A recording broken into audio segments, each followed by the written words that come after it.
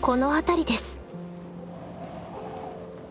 以前も葉っぱから嫌な気配を感じたのですが、あまりにもかすかなものだったのでその時は断言できませんでした。ですが今は意識せずとも伝わってきます。この場所にあふれる産区や憎悪の感情はとても強い。漂白者さん、ここには何かおぞましい過去があるはずです。まずは無音区の中の残像を片付けましょう。気をつけてください。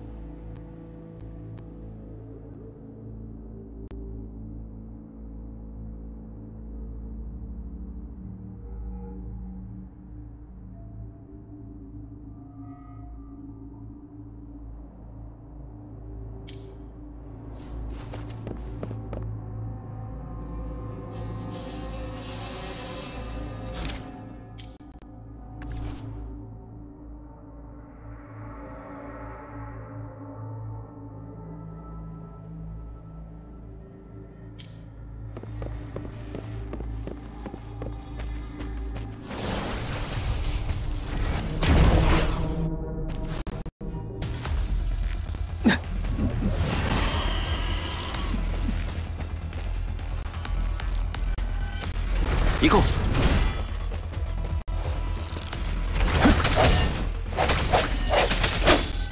やっ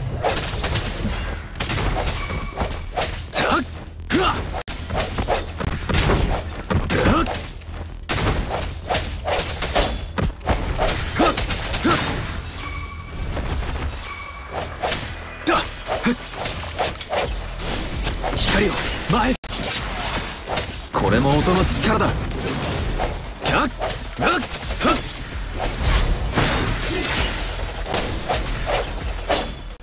行こう。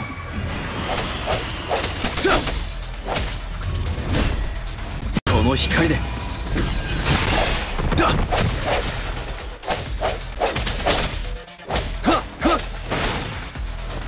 これも音の力だ。聞け。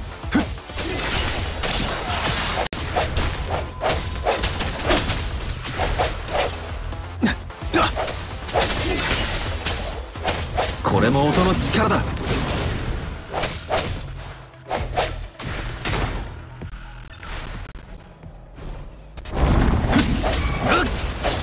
この身を刃に。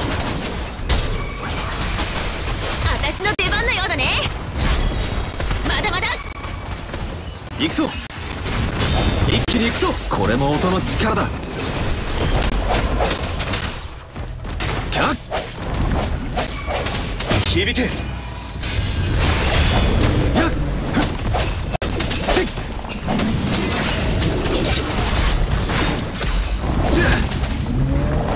これも音の力だ。この身を刃に定石。行くぞ、キャッ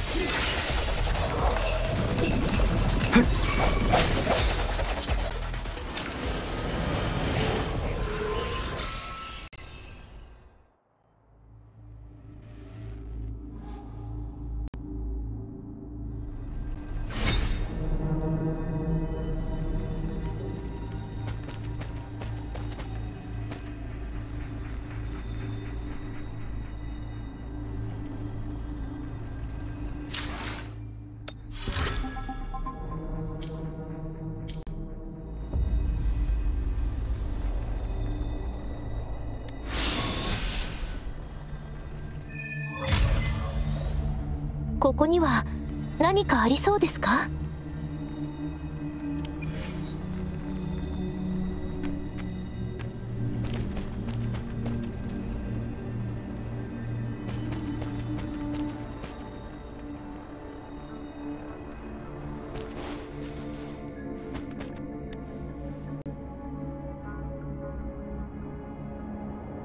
儀式で使われていそうな変わった木札ですね。どうしてここにこんなものが？普通は指導とかにあるはず。それにかなり古いもののようですね。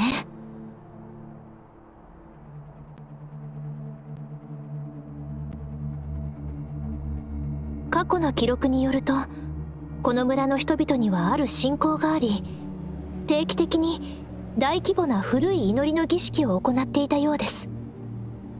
その儀式で使われていたのでしょうか。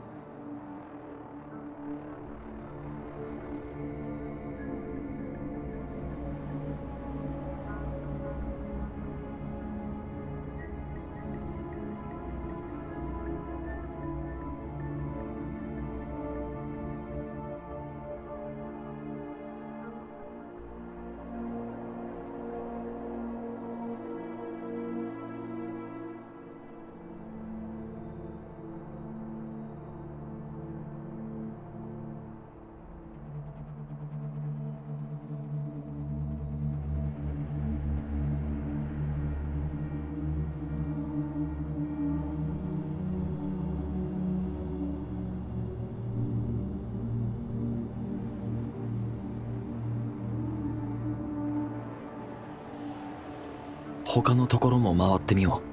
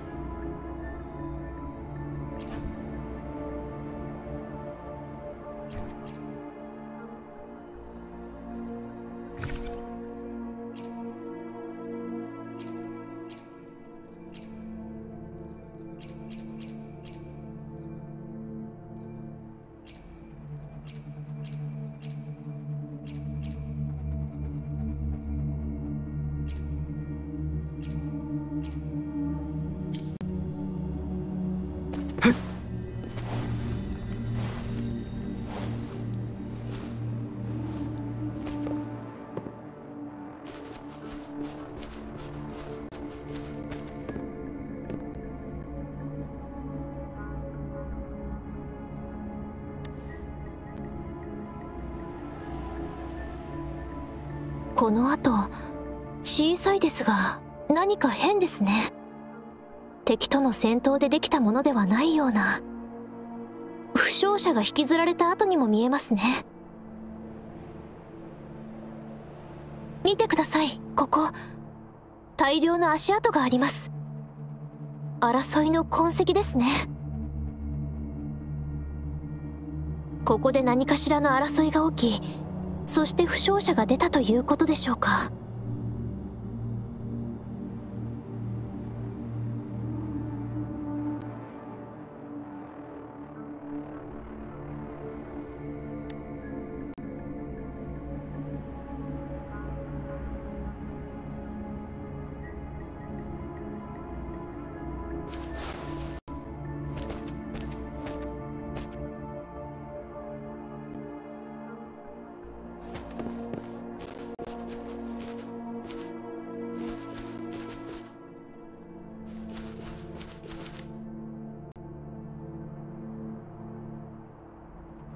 あ、気をつけてください。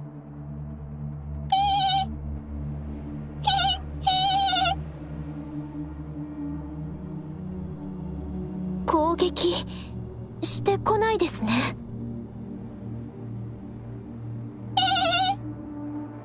お兄ちゃん。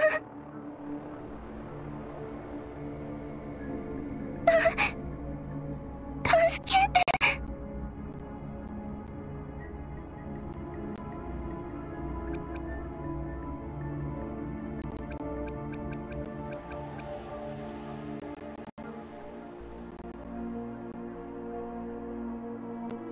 お兄ちゃん、助けて。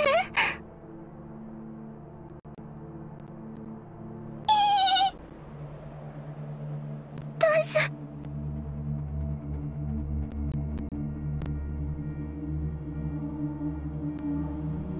夫。同じ言葉を繰り返しているようですね。しかしこれは普通の残像ではありません。残像とは本来他の周波数を吸収することによって生まれた存在。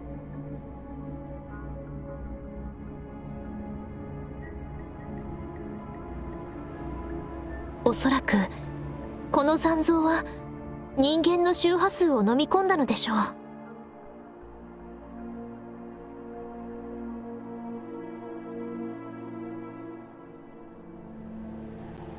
繰り返される言葉は襲われた人が残した意識の再生。つまりこれはその人の断末魔であり、ここで起きた血塗られた事件の一端。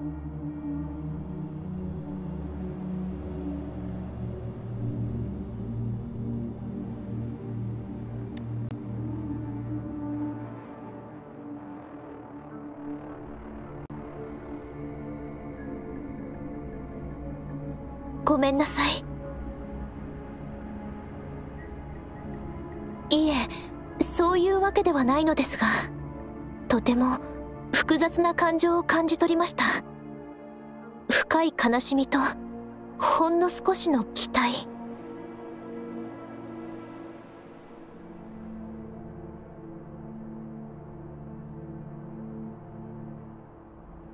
漂白者さん、私に考えがあります。私には救済を切望する声にあの残像の悲鳴、そしてこの村の悲鳴が聞こえました。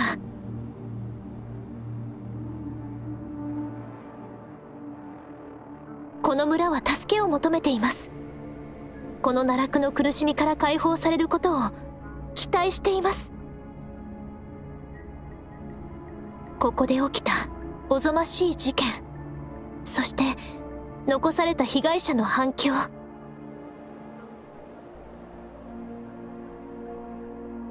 これらの痕跡を見る限り、それほど時間が経っていないようです。風に残されたメッセージもまだ消えていません。無音区の影響か、ある人為的な介入なのかは分かりませんが、この出来事はまだ表沙汰にされていないようです。でも私は今私たちにしかできないことをすべきだと思います。被害者がまだこの場所にいるかもしれません。それに危険な何者かの気配も感じました。この状況はシカにも伝えます。ですが正式な調査隊が到着するまで私たちで調査を進めてみませんか？すみません、根拠のない主観的な意見で。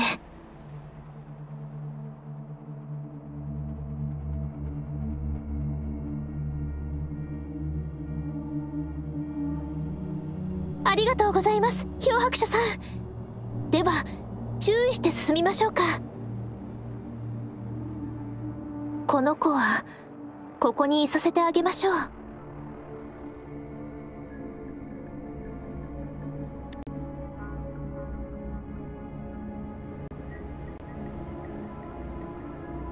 これはもしかしたらフラクトシデスの仕業かもしれません。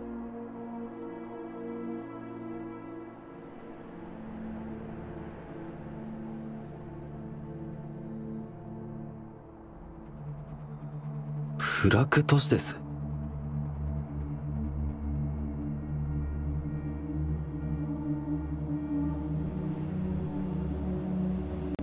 はい、私も詳しくはないのですが、過去に盗白としてフラクトシデス絡みの事件に関わったことがあります。フラクトシデスは人間と融合させようとする強敵な組織です。規模も大きく、過去には各国で何度かテロを起こしています。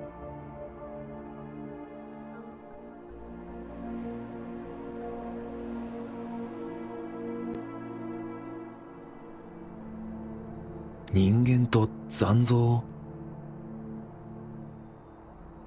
フラクトシデスは今週でも活動の爪痕を残していて、確認された組織の末端人員はアーティファイサーと呼ばれています。さらにその上には指導者である観察がいます。それぞれ異なる能力を持ち、格別に危険とされる存在です。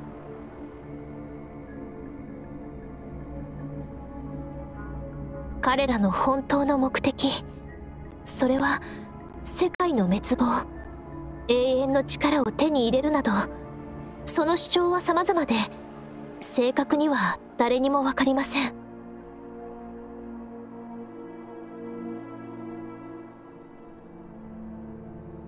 ですが、その恐ろしい組織の中でも特に目立つ観察がいます。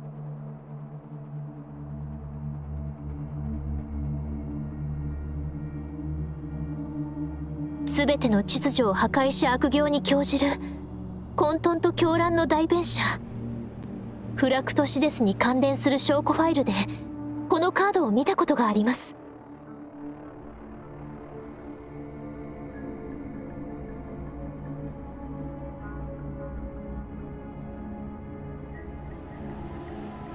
フラクトシデス観察の一人、スカー。これは彼のものです。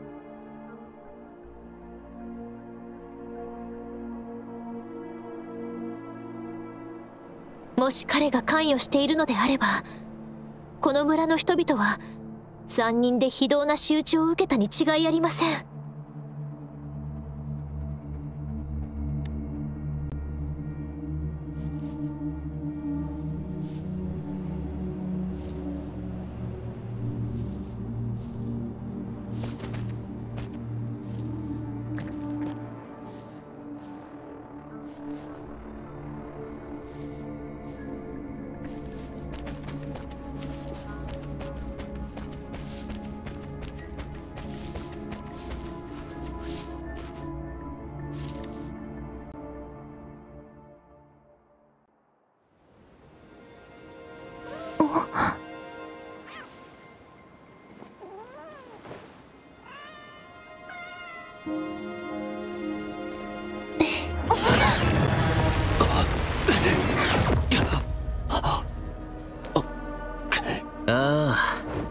せっかく用意した自己紹介が台無しになったな。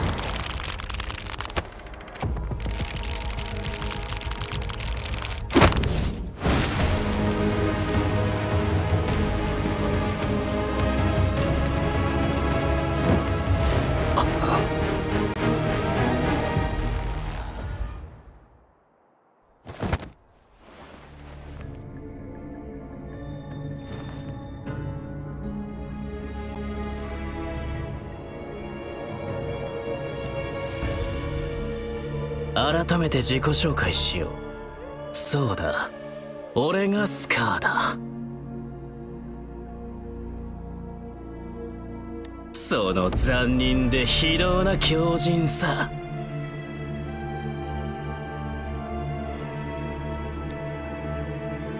せっかくのご対面だ。邪魔されたくはないだろう。あの子はお前の判断を鈍らせる。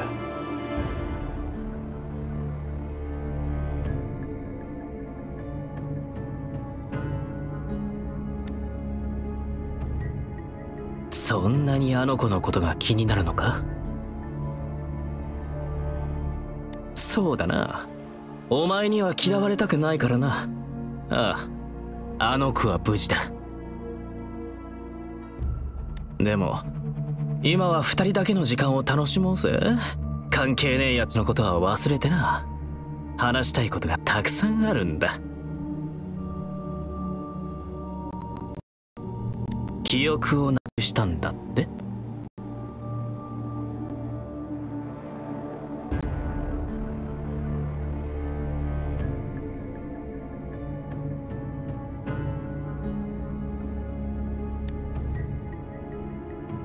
どうやら本当だったか。それもそうか。お前が目覚めた時のあの弱々しい顔、あれじゃ疑いようもないよな。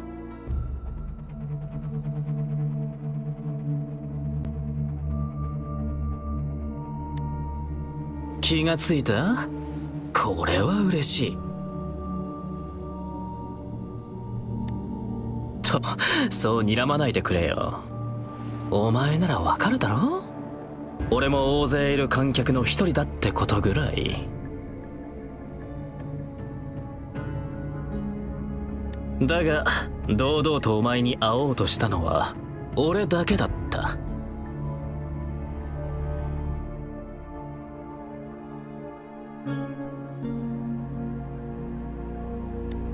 すでにお前は争いの中心にその身を置いている。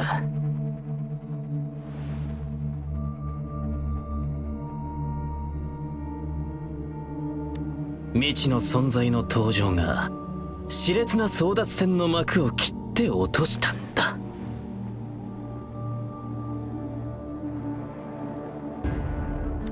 これまでお前が会った全ての人、あの子も含めみんなお前の役割を理解している。ああ、この世界は貪欲で残酷だよ。生きている人間をただの駒として扱うなんて。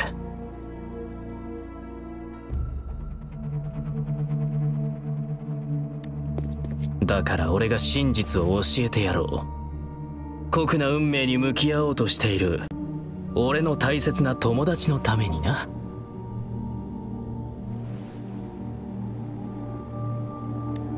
そう、これは俺の誠意なんだよ。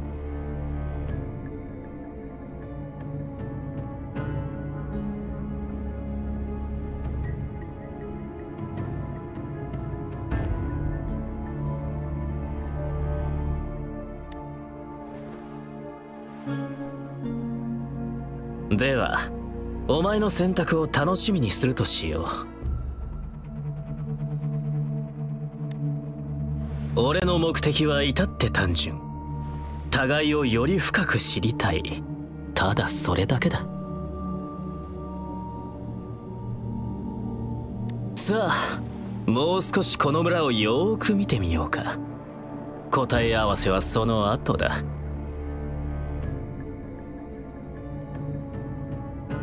世界を知れば知るほどお前が何を選ぶべきかおのずと明白になる。俺たちのゲームがもっと面白くなるぜ。それまでは貴重な二人きりの時間に邪魔が入ってくるのは嫌だからな。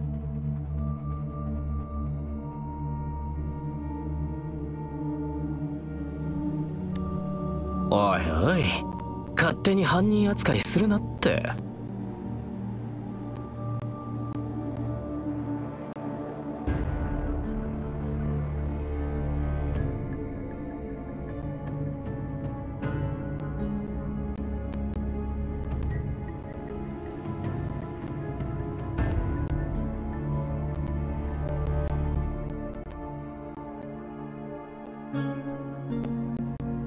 この村に何があったって聞きたいのか？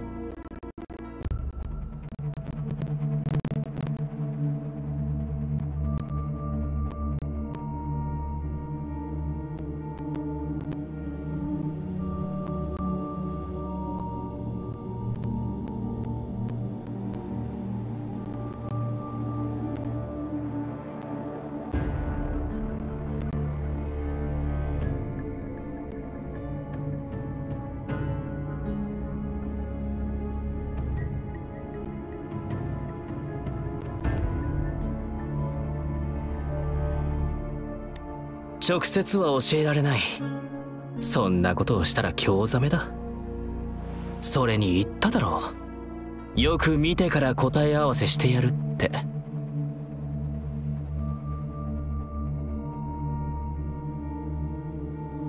ほら言ってみろ。何を見た？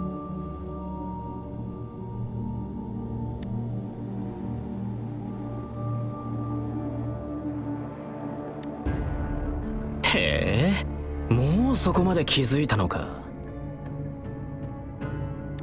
じゃあここで何が起きた？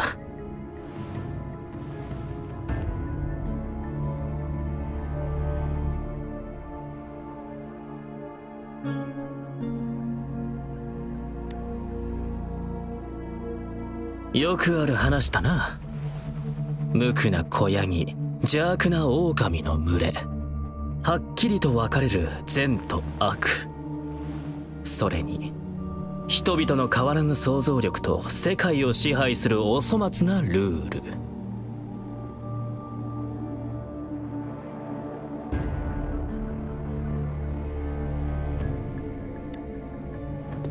ル。だが現実はそんなおとぎ話みたいなとこじゃないんだ。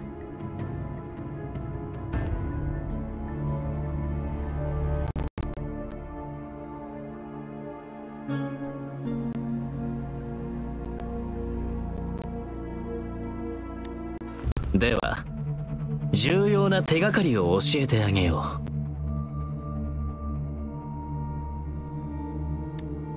この村の事件はそう単純なものじゃない。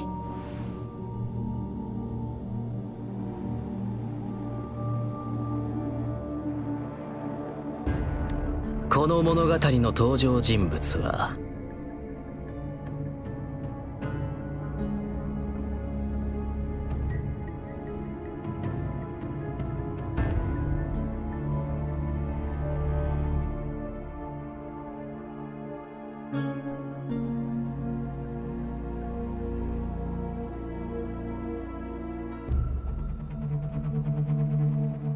無垢な少女、人望高い村長、そして純朴で善良な村人たち。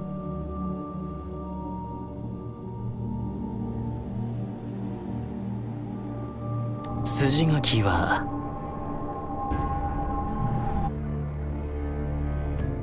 愚かな崇拝、揺れ動く善意、知れ渡る嘘、奪われる命、そしてあの小さくて特別な存在、やがて迫る死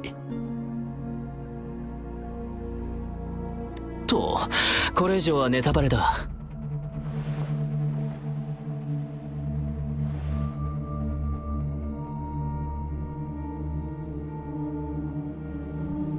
さあこの村を見てくるといい。お前が紡ぐこの村のストーリー楽しみにしてるぜ。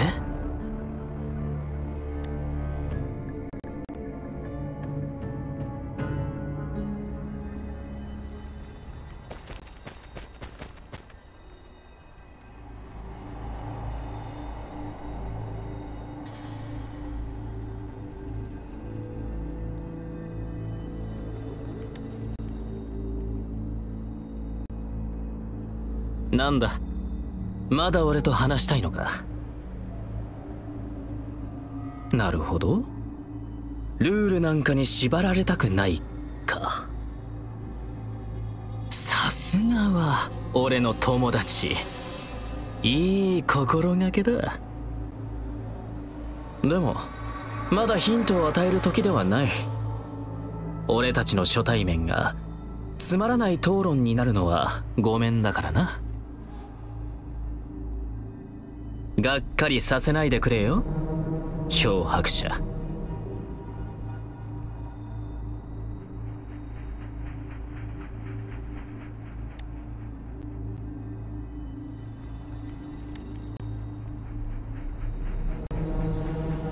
なんだ、まだ俺と話したいのか。断る。おっと、俺を脅そうなんて考えるなよ。今は手札があるからな。がっかりさせないでくれよ、漂白者。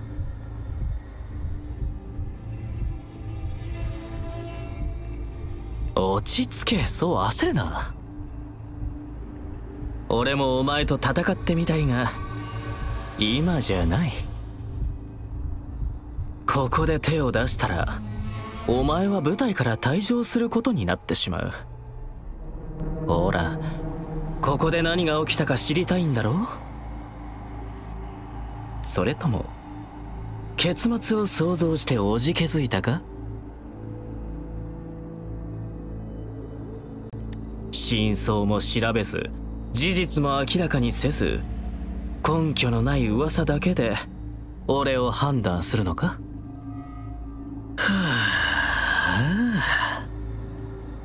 いつもないがしろにされるおとなしい子ヤギには弁明する機会さえ与えられない。なら俺も遠慮する必要ないよな。おとなしく俺の言う通りにしてくれればあの子にも優しくしてあげる。だが言うことが聞けないのならどうなっても知らないぜ。試してみる？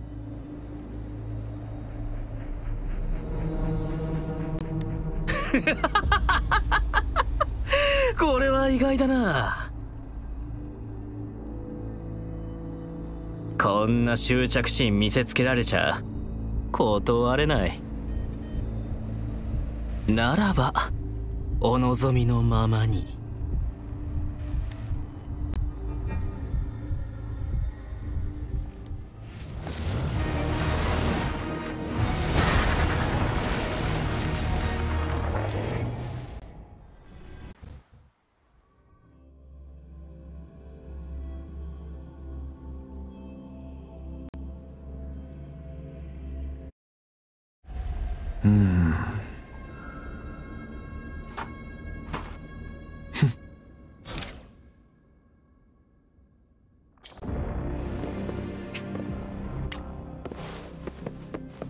果てしない混沌。今のうちによーく考えてくれよ。どっちが正しい道なのか。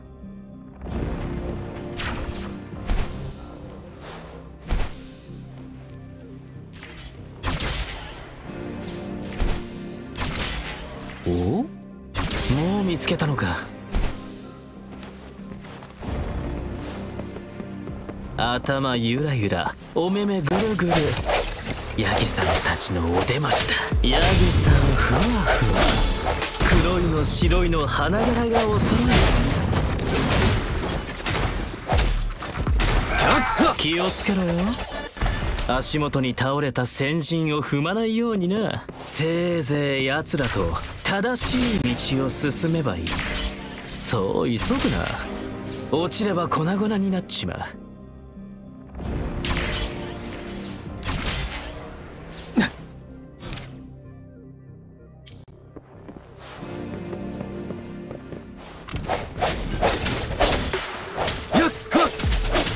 これも音の力だ。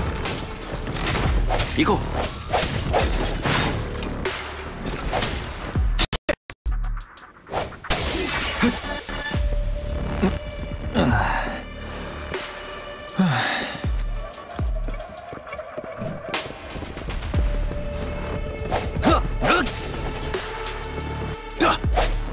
敵だらけだ。ためらいもなくバッサリ。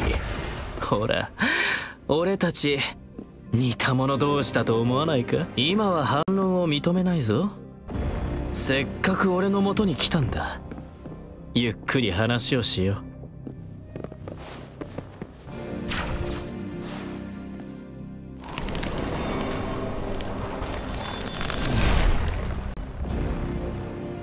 ルールを作る側のヤギ界とルールを破る黒闇、どっちになりたい？強靭の集団の中にいるただ一人の正常者。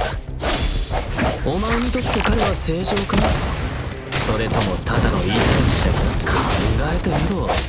ヤギ界は世界の断りじゃない。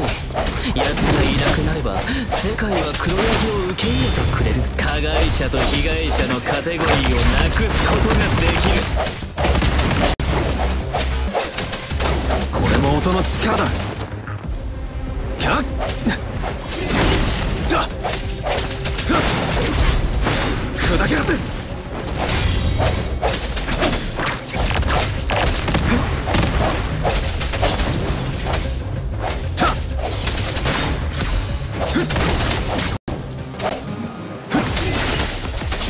行こう。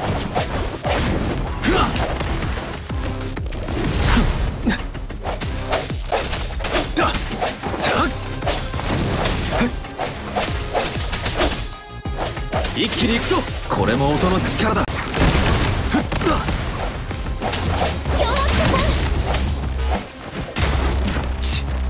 しつこいな。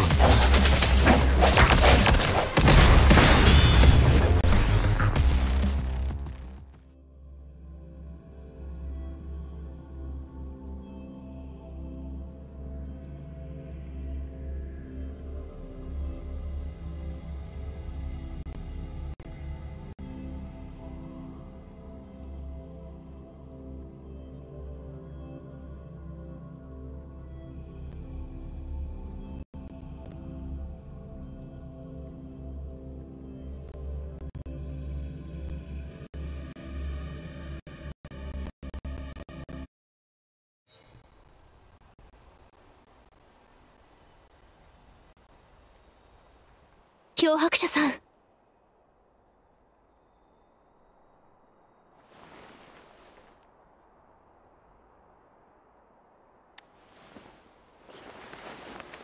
スカーの元凶を破りました。これで少しは。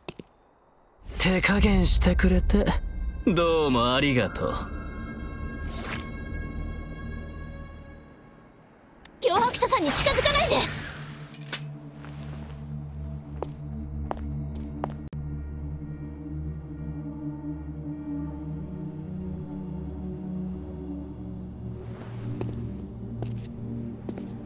俺と漂白者2人にしてくれるって約束したはずだよな。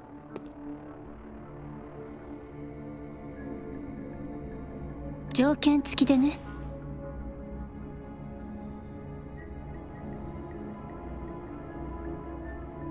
変なアドリブ入れないで。困る。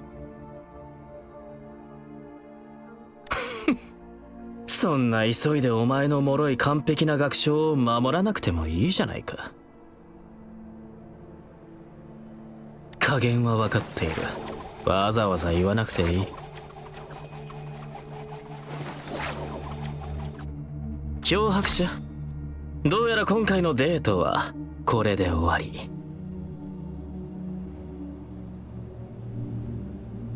ただし俺が言ったことを忘れるな。天からの賜り物、公正公平な取引、それとも一攫千金の博打。さあ、お前は最後に何を選ぶのか、今から楽しみで仕方ない。お前は賢いからそう簡単には決められないだろうな。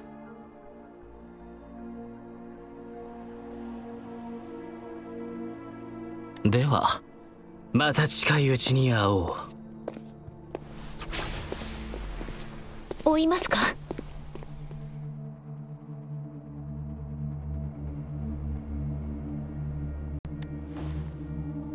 私は大丈夫です。どうかお気遣いなく。スカーは空間テレポートと異空間を生成する能力を持っているようですね。さっき閉鎖空間に閉じ込められた時、ほとんど何も感知できなくなってしまいました。それで元凶を破るのにも手間取ってしまって、遅くなってごめんなさい。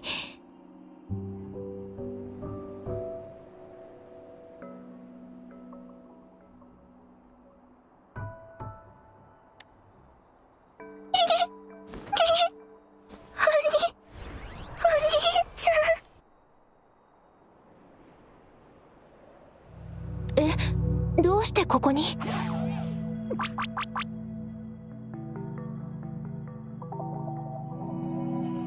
これほどの知能を持つ残像は初めて見ました。でもお兄ちゃんってまさか。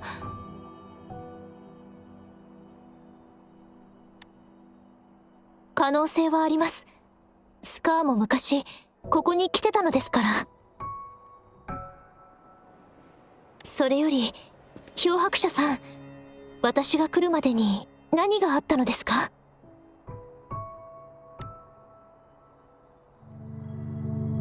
基地村で起きた惨劇の真相、どうやらあの儀式と深く関連しているようですね。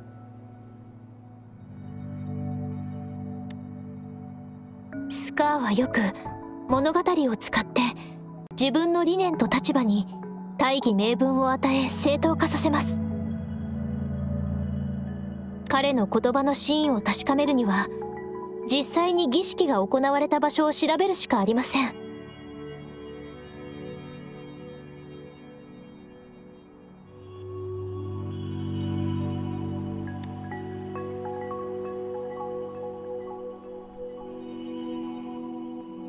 あれ、どうかしましたか？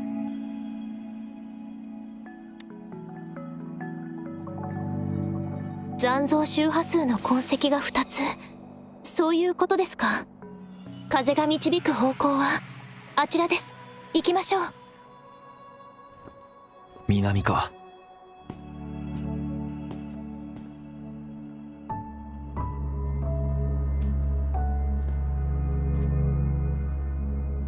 はい、2人とも無事です。ご推察の通り、スカーは彼らに実害を加えませんでした。はい、ご指示の通り、私は一切手出ししていません。そちらの状況はいかがでしょうか？どうか身の安全を第一にお願いします、レイン様。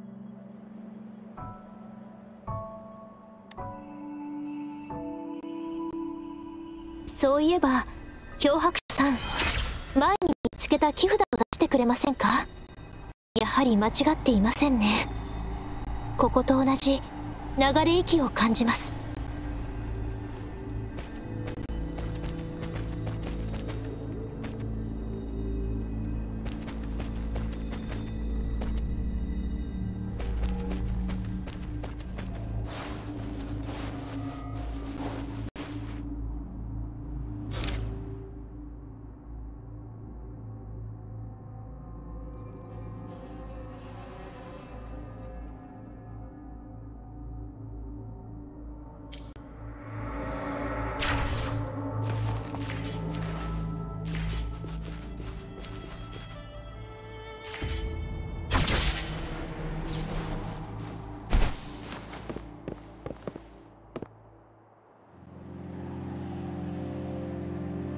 木札の残り半分、ここに置けるんだろうか。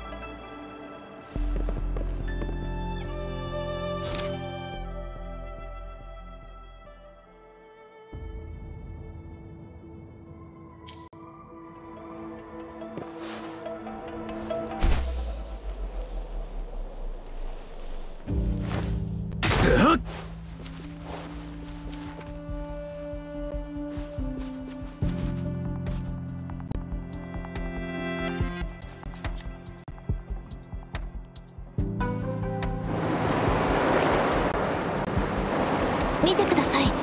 水位が下がっています。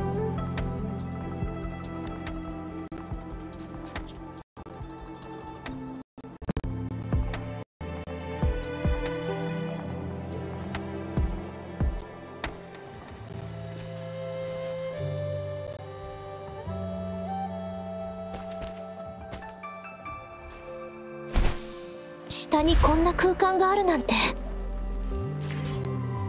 変ですね。水の下にあったというのに乾燥していて、水たまり一つありません。植物もよく育っています。これもスカーの仕業でしょうか。確かに彼の能力であればそう難しいことではないはずです。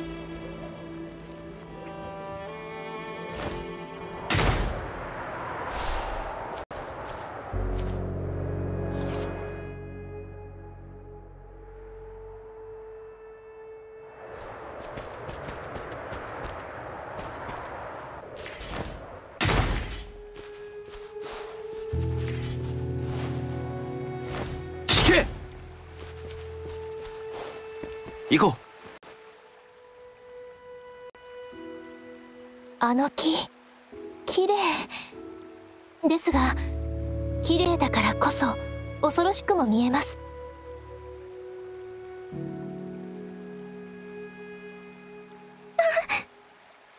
助けて。私たちに何か伝えようとしている。ここには特別な何かがある？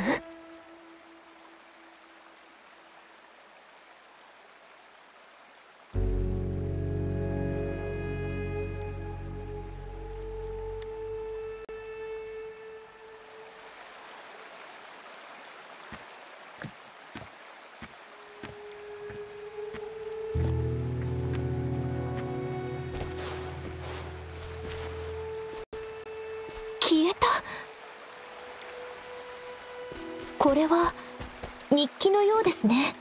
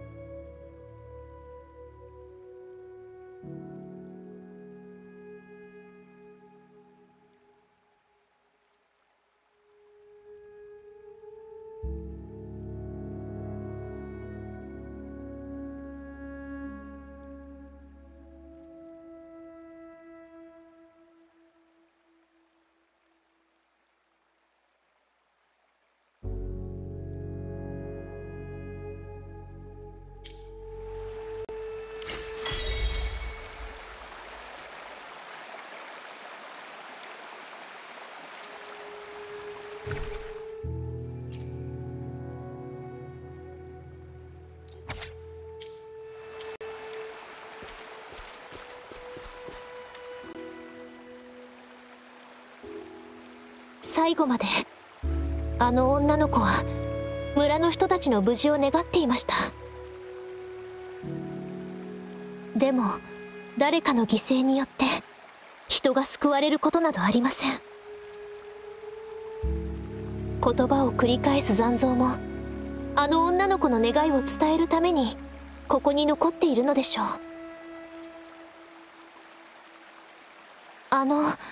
漂白者さん、少し寒くなってきましたね。帰りましょうか。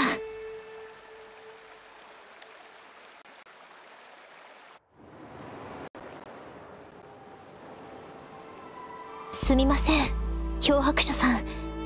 あそこ少し不気味な感じがして。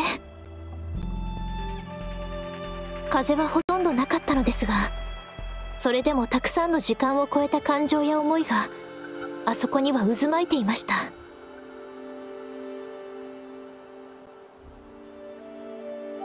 期待、憎悪、絶望、そしてあの日記が綴っている悲しみと思い。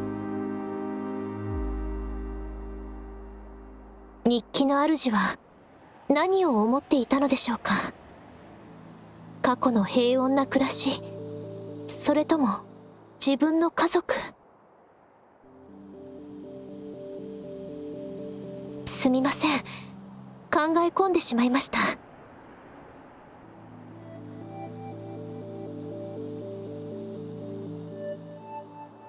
今後こんな惨劇はもう起きないと胸を張りたいところですが、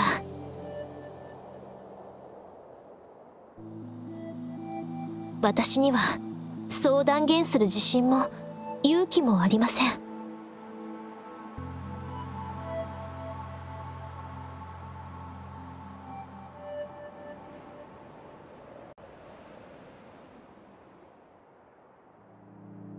これも私が東博に加入した理由の一つ。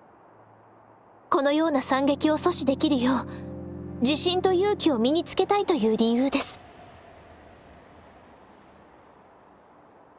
この世界の悲鳴を阻止することはできません。でもせめて身近な悲鳴を止めたいのです。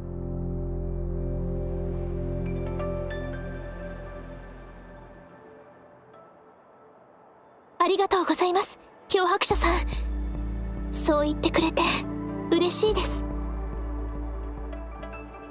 もう起きてしまったことを引きずったり嘆いたりするのはよくありません。帰ったらここで起きた事件と得られた情報を整理して報告しましょう。では帰りましょうか、一緒に。